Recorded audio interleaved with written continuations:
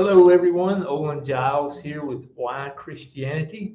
If you tuned in a couple of weeks ago to our live broadcast with Ministry to Muslims, you know that we ran out of time and we didn't get a chance to respond to the entire interview between Moeed and a young man named Edward who converted to Islam. So I thought it was very important that we address this last section of the video. And the question is being asked here is, do you think the reactions against the Muslim immigrants and Islam is color-based or is it faith-based? That's the question. Let's watch our video. So, Annie, I have a very tricky question for you. It's a complex question. Go on. When you look at most of the immigrants that come to Europe from Morocco, I mean, Turkish are fair-skinned, but Moroccans are often not fair-skinned. Yeah. Do you think the reaction against the Muslim immigrants and Islam is also color-based or is just the faith-based?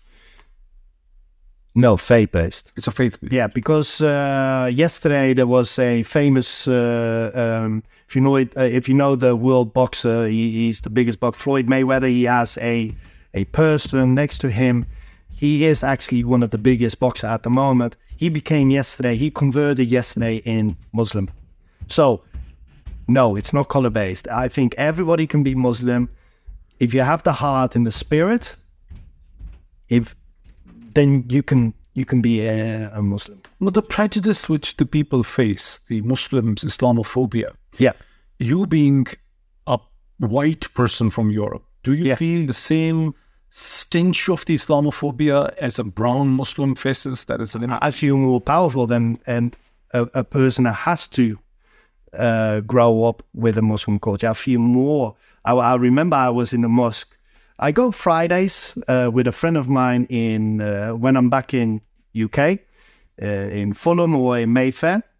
I sit there and do my du'as for 3 hours and we speak.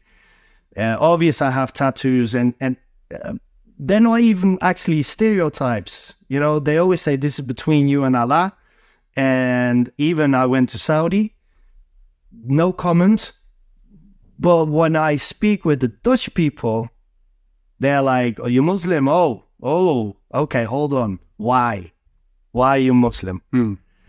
And so there's a big stereotype now, and especially because the Prime Minister in Holland makes it even worse. And they don't see what kind of amazing belief and peace Muslims are.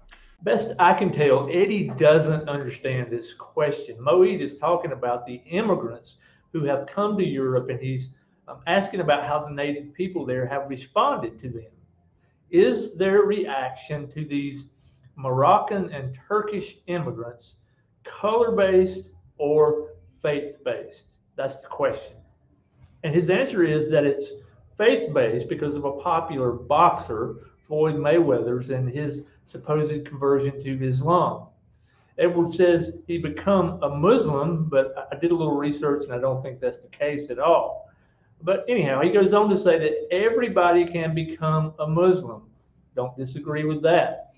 But he's really not answering the question that Moeed has asked him. So Moeed tries to get him back on topic, and I'm quoting him here. He says, the prejudice that the people face, the Muslims and Islamophobia, you being a white person from Europe, do you feel the stench of Islamophobia as a brown Muslim faces?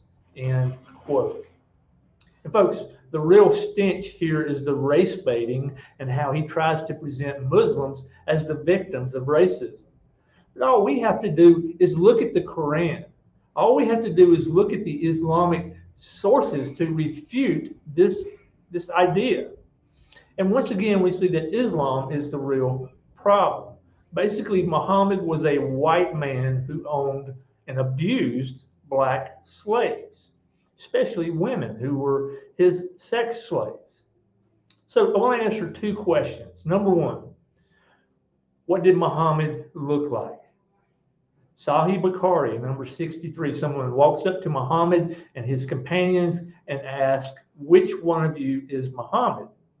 This hadith tells us that the prophet was sitting among his companions, leaning on his arm, and the companions reply to this man saying, this white man reclining on his arm.